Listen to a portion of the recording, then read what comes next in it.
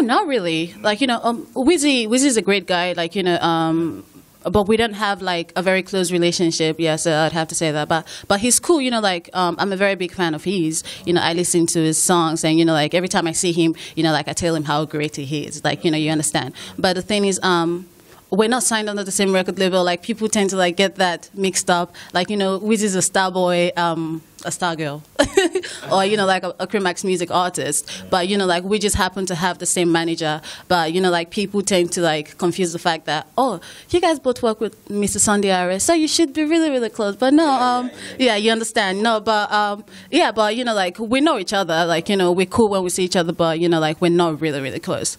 Yeah, right now, no.